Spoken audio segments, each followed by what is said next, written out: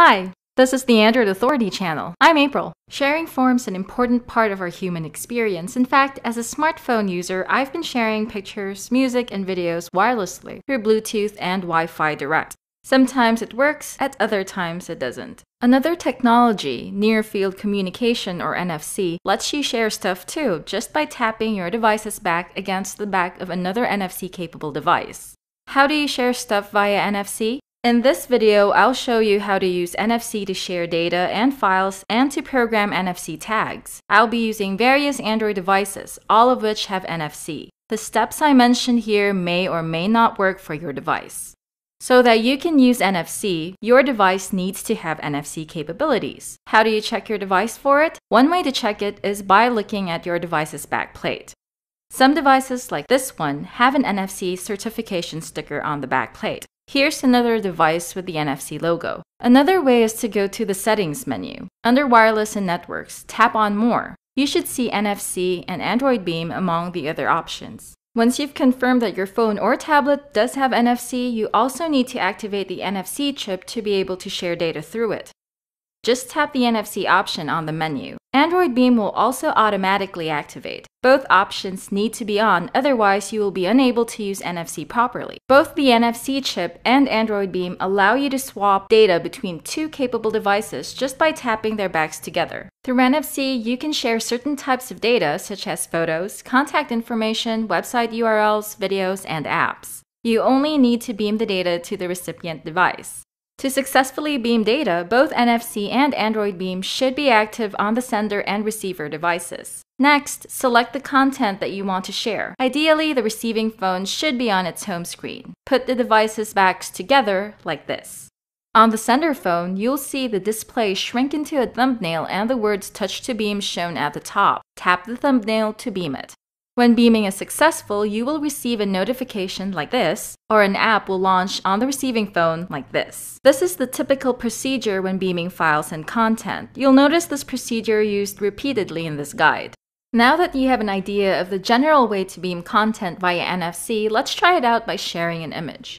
Sharing a photo or image via NFC is extremely easy. First, open the image. This is usually done in the Gallery app. Then, place the back of your device against the back of the recipient device like this. Both devices will make a sound and vibrate slightly, indicating that the devices have made contact. On the sender device, you'll see a thumbnail of the image window and the words Touch to Beam on top. Your image file is now ready for beaming. Tap on the screen to beam it. Don't separate the devices until you've tapped to beam. The receiving device will get a notification that says Incoming Beam. No need to do anything here, just wait for it to complete.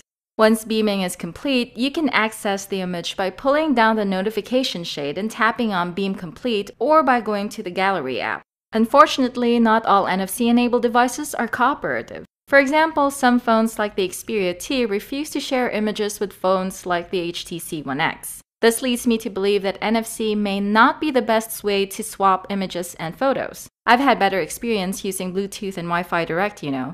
Through NFC, you can also share apps. Not the actual app files themselves, just the apps page on the Google Play Store. To share an app, just launch the app, then place both sender and recipient devices back to back until you feel the familiar vibration and hear the familiar NFC sound. I'll show you how to beam my favorite game app, Arcane Legends, to my One X. Just launch the game, tap both backs, touch to beam, and voila! The other device opens the Arcane Legends page on the Play Store. That was quick, right? You can also share an open web page easily with other devices. You can do it right from your browser window. I'm going to share this Android Authority article, so all I have to do is this, touch to beam, and voila! Make sure that both devices are connected to the internet.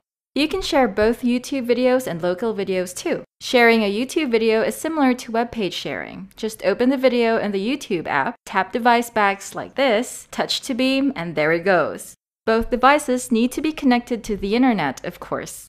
Beaming a local video file is done in a similar way. Just open the video file, usually in the Gallery app. Tap both devices, touch to beam, wonderful. Contact information is also one of the most frequently shared content types. You can beam contact info through NFC too. It's super easy. Open the contact info page. Tap the device's backs like this. Tap the screen to beam the contact card. Ta-da! Aside from beaming small chunks of data to another device, NFC introduces another world of convenience through locational NFC tags or stickers. Such tags or stickers contain microchips that store information readable by NFC-capable devices. Just tap your NFC device on a tag and it will read the instructions on that tag. Tags can contain website URLs, contact information, and even device setting profiles that can be activated on a device, so you can stick such tags in various places. For example, stick a tag to your office desk and tap on it to activate your device's office profile settings. Or stick a tag to a poster and tap your device on it to quickly open a website. To read data from or write data to such NFC tags, you'll need an NFC tag reading or tag writing app. The Optimus G, for instance, comes preloaded with such an app known as the LG Tag Plus app.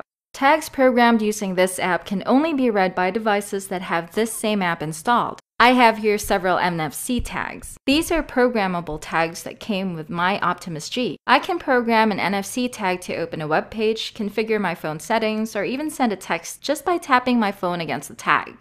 So for instance, I want this NFC tag to set my phone to vibro mode, turn on Wi-Fi, and turn off Bluetooth. This configuration is perfect for office use, so I can just stick this tag to a corner of my desk and tap my phone on it upon arriving. I'll need to program this NFC tag first. For that, I'm going to use a free app called the NFC Task Launcher app from the Google Play Store. It's very flexible in NFC tags management. It's not brand specific either, unlike LG's LG Tag Plus app or Sony's Xperia Smart Tags. Here's how the NFC Task Launcher app looks like. Essentially, I'm going to use it to save onto this NFC sticker a set of instructions that I'd like my phone to perform whenever I tap my phone against this NFC tag. The app has default configurations grouped according to potential use locations such as inside the car, at home, and so on. In my case, I'm most likely to find the closest configuration under the office profile, so I select it and configure the actions under it. First, I want the phone to use vibro mode, so I set the sound profile to vibrate. Then, enable Wi-Fi. I still need one more instruction for turning off Bluetooth, but it's not here by default.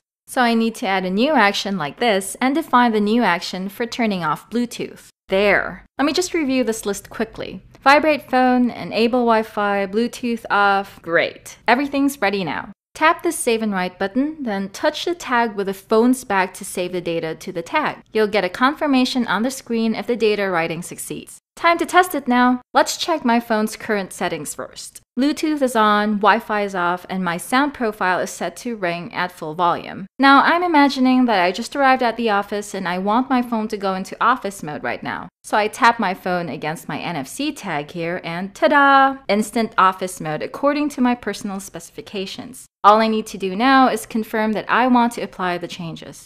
Will this work on another phone? Let's find out. Yep, it works, and it will work on any other device just as long as the device is NFC capable and the NFC Task Launcher app is installed on it. Let me show you another example using a tablet this time. For now, let's set aside this office profile tag and create a new one for use at home. When I get home, I want my tablet to open the Android Authority website, connect to my home Wi-Fi, and set the sound profile to normal. I'll program this other tag using NFC Task Launcher. I'll be lucky with the home profile, I guess, so I'll select it. Here, I'll set the sound profile to normal and the Wi-Fi to enable. Since I also want to open a URL, I need to enable this option and provide the Android Authority URL here. As before, save the instructions to the tag and touch the tag with the tablet's back. There. Let's go home and switch from office mode to home mode. Currently, my tablet is using office settings with my Wi-Fi off. Tap my tablet against my home profile tag and voila! The settings are set. Now I don't have to worry about setting my profiles manually when I reach home. I can create such profile tags for use in various places, like in the car or in my bedroom too. These NFC tags provide a lot of convenience. Near-field communication technology isn't new technology, and developers are still exploring the many ways to use it. In the world of Android tablets and smartphones, it has already found some usefulness in the form of quick sharing of content as well as secure bills payment. The technology still has a lot of possible uses, and it's only a matter of time before those other uses can be fully explored and implemented. In this video, I've shown you how to share content on your device to another NFC-capable device. I hope you find NFC useful on your Android device. For more Android news, reviews, and guides, visit AndroidAuthority.com and subscribe to our YouTube channel. I'm April. Until next time, and remember, the power of Android is yours.